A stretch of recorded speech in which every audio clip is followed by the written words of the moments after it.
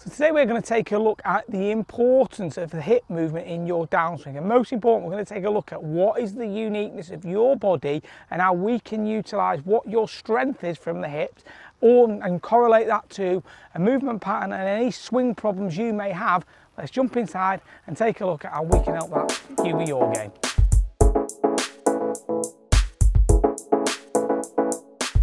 Having a look at your hips in the downswing and how they function to create the golf swing that's right for you in terms of getting your body more open. Do you need to get a bit more lateral, or do you need to apply that vertical force, which is therefore going to give you the speed? But obviously we've all got our own way of being predisposed to move, whether it is having our own personalised power program from the ground, which we're all individuals, so that's where it's going to come from. So we're going to actually go into that in quite a lot of detail in the future video, but talking predominantly about how the hips are going to work. So my golf swing, I struggle a little bit by not necessarily getting off the right side that well. So that is actually the internal rotation of the hip here, not being able to turn it through and get that right knee being able to move through and getting off the ball. If you're somebody who really struggles getting open with the hip, i.e. opening that left side and rotating these hips so that they would be open at the point of impact here, that can be linked to the external rotation of the hip joint. Because what these things are going to do is these are what are going to allow you to either make sure that you can get the compression, so you're getting the weight shift over the left side so you can hit down on the ball enough, which is going to create the shaft lean.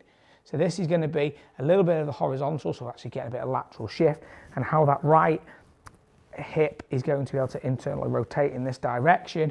Therefore we've got the hands forwards at impact.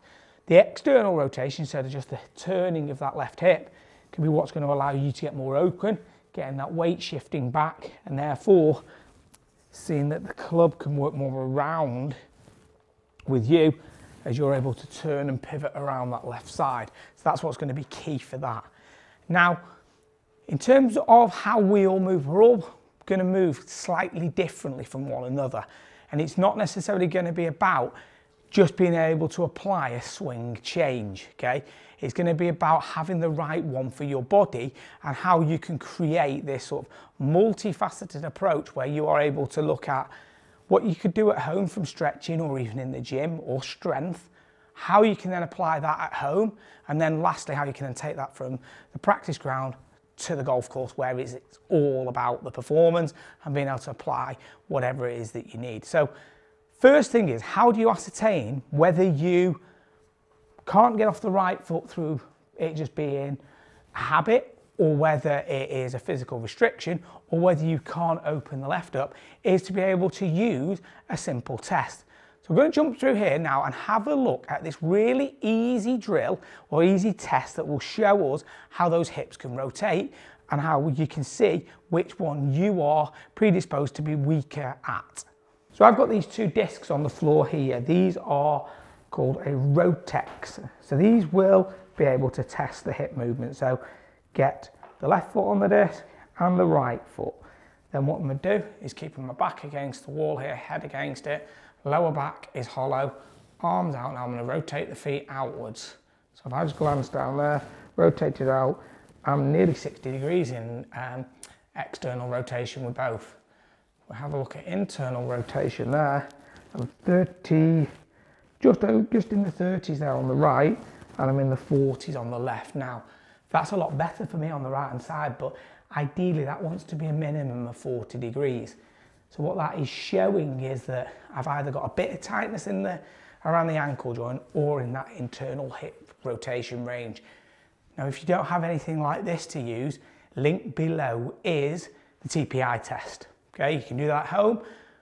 Go on there, and it's also in there is a link for a couple of other videos that's just showing you how important the hips are to making sure that you are predisposed to make the right movement and how you can work around it. Now, going to jump over to a guy on Instagram called AndoPFS, Andy Hannon. He is going to show you a really simple drill to help you get more flexibility from internal and external rotation. What's up, Dan? Here's those two stretches that you wanted: internal rotation, external rotation of the hip. I kind of like to use something where I can get active and then actively out of that. I'm not looking to really do a stretch, because that's really not going to benefit anybody. So if I'm laying on the ground, I want to find either a doorway or something like this. So I'll do internal rotation first. So I want to be flat on the ground. Okay, I want to push this foot into the structure so I get active in my adductors, and I'm going to pull away. So usually what helps is to kind of grab underneath this leg, okay, then pull that hip into internal rotation. Back on, push inside for like 5-10 seconds. This back is flat, rotate out, okay, back on.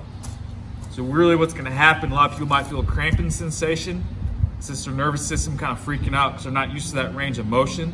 That's a lot more effective than just trying to do a stretch. Think same thing, but you're thinking opposite, right, for external rotation. So if I'm going this way, now my lateral side, I'm gonna push into the structure, push in, so I'm pushing that way, and I'm just gonna pull my hip into an external rotation. So that range a little bit better for me.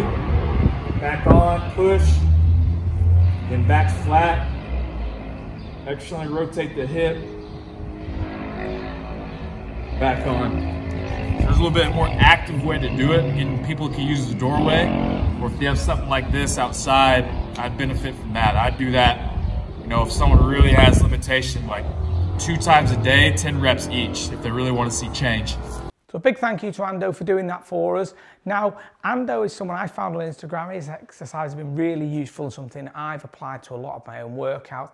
I really would recommend jumping over on his Instagram. He's got some great stuff on there that will be able to help you move better as a golfer, because he looks at a lot of movement training, which really does help that golf swing. Now, what we could look at is, first of all, is something that you can do at home. First thing we want to look at is how you can work at your stance. Now, the stance, people often sort of misunderstand a little bit. What we're looking at here is how the feet flare in different directions. So what we think about is the right foot. Let's say that I struggle for external rotation, which is loading the hips in the backswing. I probably have that foot a little bit more flared. If I struggle to get off the right side, which is, I've always been a little bit flat-footed, which goes back to the tightness in here, what we'd want to do is square that foot off, because I can still load the pelvis backwards, but it's going to give me a much greater chance of being able to get over, because that's an easier movement to make with a squarer foot. A flared out foot, that's really hard to do, and I feel quite stuck. So that's the first one. Then the other one would be, if you struggle getting open with the hips, okay, what we want to look at is flaring the foot a little bit more, because that encourages the rotation and it encourages you to get more around that leg, because what can happen is the ankle can rotate, as can the knee, and you can push back. So that's going to be absolutely vital for you. So this would also just want to make sure is that you can still rotate this hip enough in the backswing to help load this right glute whilst keeping that knee a little bit more solid. So what you could do at home is to ascertain which stance is for you. Quite simply, get your golf club across your hips here and just start to work at making sure that, you know, experiment with the foot flare. So let's say that you have both here and see that, can I keep that in?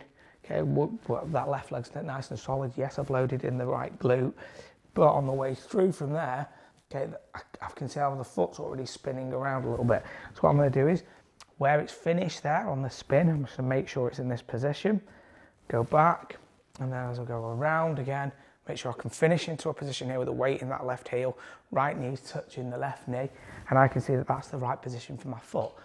So now what I can then work at is, as I'm making my downswing, is making sure that I can feel how, once I'm getting through the ball, that the right knee can move into the side of the left knee. We don't want that right knee going forwards in this direction, because if it's going forwards, it's going to get you stuck underneath the shot, and that's going to get you a little bit flippy through impact, which we don't want.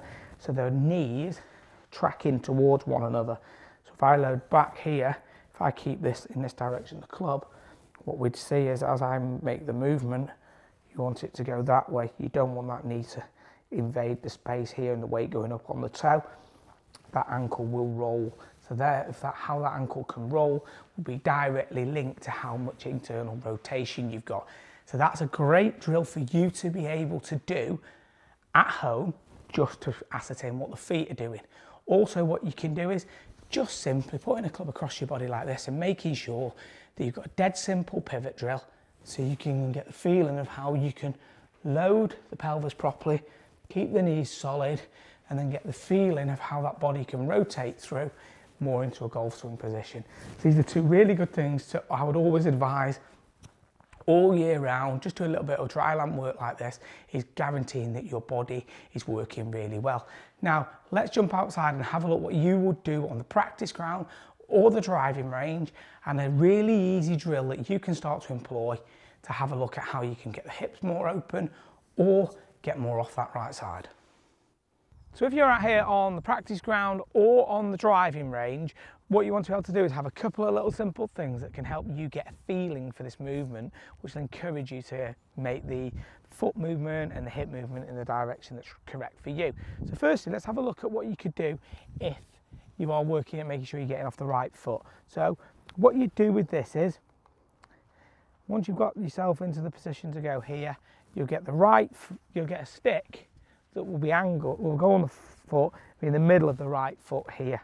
So this allows you to get the feeling of moving across and away from that stick. So that's going to encourage the foot to roll across and to get that hip rotating more internally. So this will just give me the feeling, making sure it stays solid through the inside of that right ankle going back, and then really just encouraging me to get more off that right side through impact. So just giving this a little go right here.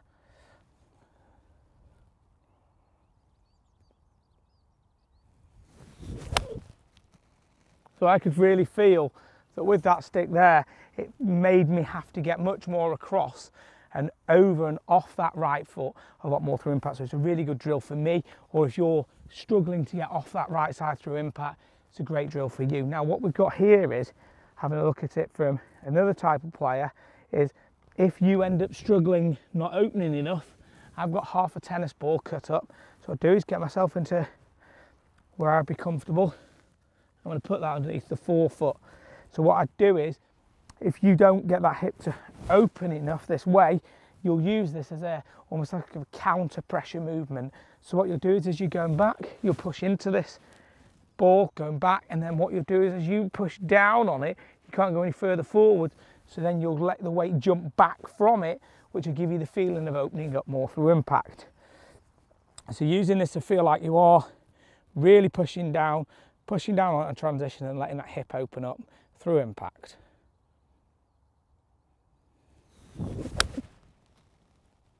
So for me there, I could really feel how that encouraged my hip to jump back. My weight was massively in the heel at the end of the follow through, so it's something that I'd really encourage you to try and do. If that's something that you struggle with, getting that hip open, it's a great way to get the feeling of being much more open.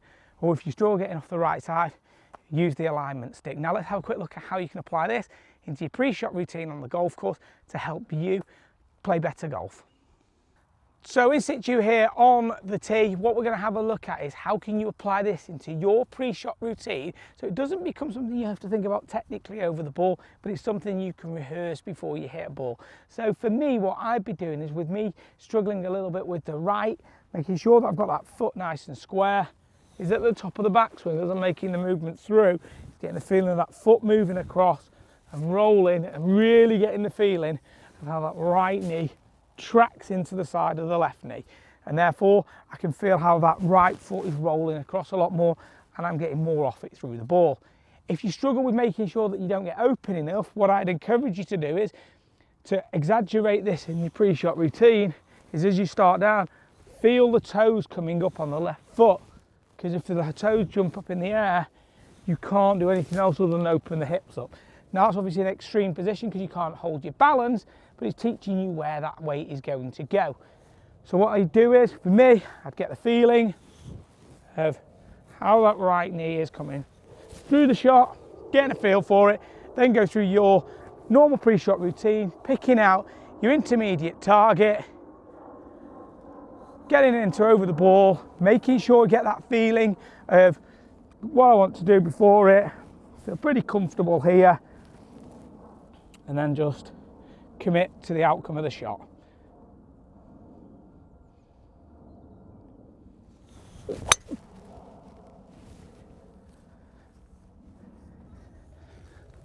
So that one there worked out pretty solid for me. I'm going to go off and finish this hole of golf. I'll talk with you again really soon on something else where we're going to apply the concept of other areas of the game, have a look at any physical restrictions, and if you've enjoyed this type of content to do with instruction, comment below. If there's something else you struggle with and you'd like us to have a look at it, comment below, let us know, and I'll talk with you again really soon.